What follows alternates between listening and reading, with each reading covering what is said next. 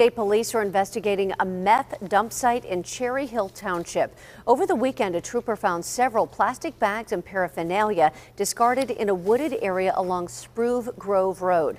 A team was called out to the scene and processed 32 suspected one-pot vessels, 102 acid generators, and empty chemical containers.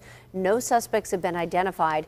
Residents are urged to immediately call 911 if they discover a possible meth dump site or any hazardous waste connected to the manufacturing of meth.